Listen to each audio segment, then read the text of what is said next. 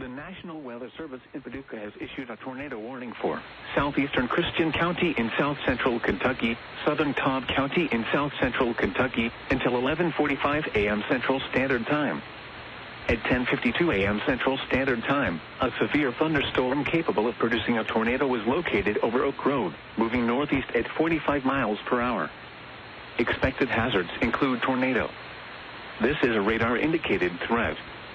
The following impacts are expected. Flying debris will be dangerous to those caught without shelter. Mobile homes will be damaged or destroyed. Damage to roofs, windows, and vehicles will occur. Tree damage is likely. Locations impacted include Elkton. This includes Interstate 24 in Kentucky between mile markers 83 and 92. Take cover now. Move to a basement or an interior room on the lowest floor of a sturdy building. Avoid windows. If you are outdoors, in a mobile home, or in a vehicle, move to the closest substantial shelter and protect yourself from flying debris.